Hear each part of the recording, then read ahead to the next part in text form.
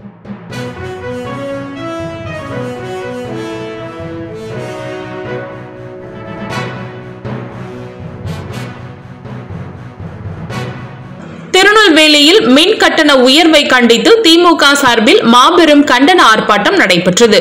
தச்சை மண்டல முன்னாள் chairman B. Subramanian தலைமையில் VK ரோடு சாலையில் மீனாட்சிபுரத்தில் வைத்து கண்டன ஆர்ப்பாட்டம் நடைபெற்றது.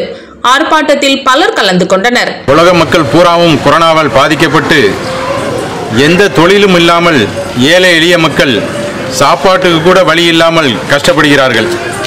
இந்த நேரத்தில் தமிழக அரசு இந்த மின்கட்டண அநியாயத்துக்கு மின்கட்டணத்தை வசூல் பண்ணுகிறார்கள். இந்த மின்கட்டணத்தை ஆந்திராவை போல் மகாராஷ்டிராவை போல் குறைக்க வேண்டும். பாதி கட்டணமாக வசூல் பண்ணினால் நல்லது. வீட்டு வாடகை கூட வாங்க வேண்டாம் என்று தனிநபரை வற்புறுத்துகிறார்கள். இவர்கள் ஏழைகளை மிகவும் துன்புறுத்தும் வகையில் இந்த மின் கட்டணத்தை வசூல் பண்ணுவது பாவ செயல்.